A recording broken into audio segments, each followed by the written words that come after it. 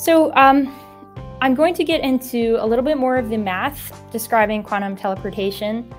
And in order to do that, I want to keep this very accessible, even if you might not have had like a class in quantum. So I'm going to go over some things to try to keep this accessible, even to people who might not necessarily have that background. So let's start with qubits, and let's review kind of what qubits are.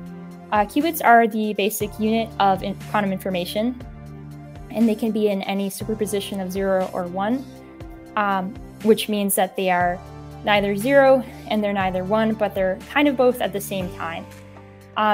The quantum state of the qubit can describe the probability that you will measure 0 or measure 1 upon measuring the qubit. So the qubit will exist in a superposition until it's measured, and then once it's measured, if it's measured in the basis of 0 and 1, it will become either 0 or it will become 1. There are different types of qubits.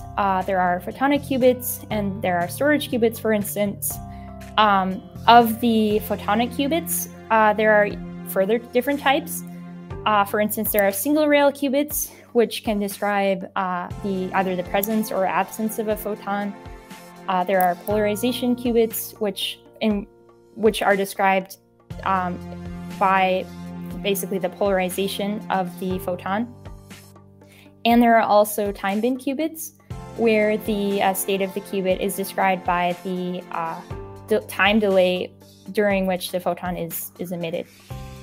And all of these types of qubits and more can actually be simulated with the Aliro quantum simulator.